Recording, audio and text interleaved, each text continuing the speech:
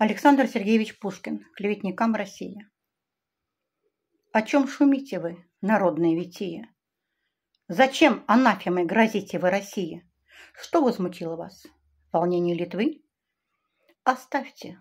Это спор славян между собою. Домашний, старый спор, уже взвешенный судьбою. Вопрос, которого не разрешите вы. Уже давно между собою враждуют эти племена. Не раз склонились под грозою то их, то наша сторона. Кто устоит в неравном споре? Кичливый лях или верный роз? Славянские ли ручьи сольются в русском море? Оно ли сякнет? Вот вопрос. Оставьте нас. Вы не читали свои кровавые скрижали. Вам непонятно, вам чужда сия семейная вражда. Для вас безмолвный Кремль и Прага. Бессмысленно прельщает вас борьбы отчаянная отвага. И ненавидите вы нас.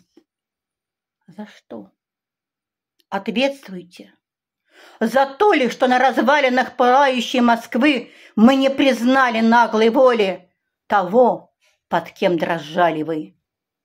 За то ли, что в бездну повалили мы тяготеющий над царствием кумир и нашей кровью искупили Европы вольность, честь и мир? Вы грозны на словах, попробуйте на деле.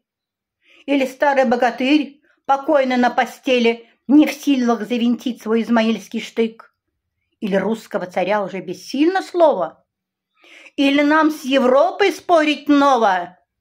Или русский от побед отвык? Или мало нас? Или от Перми до Тавриды, от финских холодных скал до пламенной Колхиды, от потрясенного Кремля до стен недвижного Китая, стальной щетиной сверкая, не встанет русская земля? Так высылайте ж к нам, витии, своих озлобленных сынов. Есть место им в полях России, среди нечуждых им гробов.